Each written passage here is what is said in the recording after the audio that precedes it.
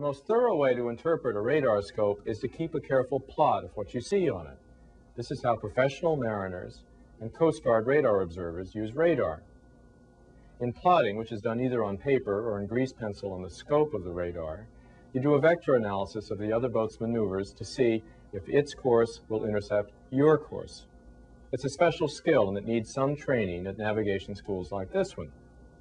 But for the average boater, you can do very well with a straight edge, which you lay over the course of the other vessel to see if it will intercept you. The average boater will do best to observe the targets. If the range decreases and the bearing remains constant, as here, a risk of collision exists.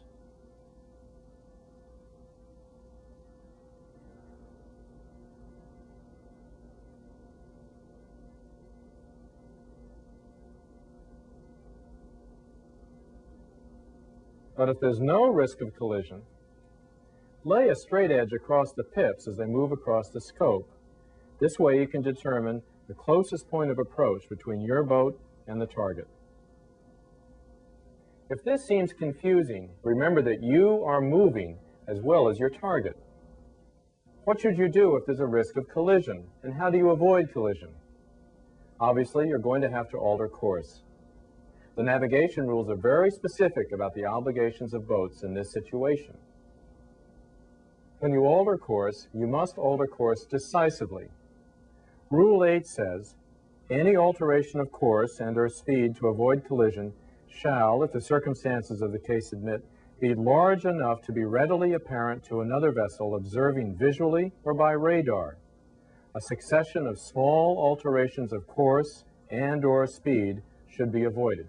Tell the other vessel your intentions. The rules specify that certain light and/or sound signals be used. It's a good idea to talk to the other boat over the radio. Identify yourself clearly. Describe your course and your intentions, and ask for an acknowledgement.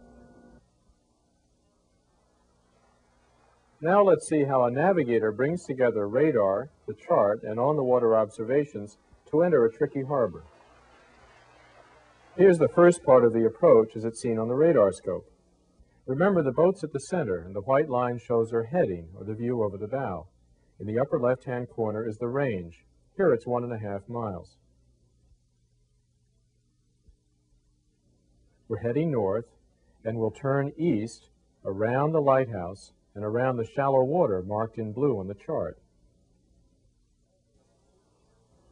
On a dull day like this one, or in the evening or early morning, buoys and lighthouses don't appear in much detail. Sometimes all you can make out is their outline. That rocky foundation is called riprap. Stay well clear of it. As the boat turns on a head-up radar display like this one, the heading line stays vertical while the land rotates. This orientation is different from the north-up chart display. Notice how the land seems to blur.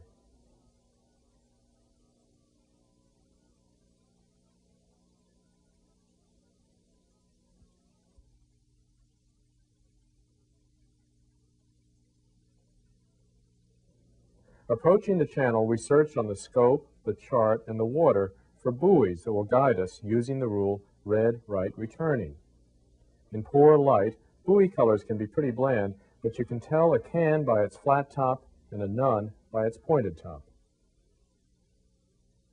We move into the channel searching for the pair of buoys, green to port and red to starboard, that define the channel edges and guide us to safe water. Buoys may be small and hard to see. Here a powerboat comes out of the harbor through the channel right at us, and we turn to starboard to pass port side to port side as the rules prefer.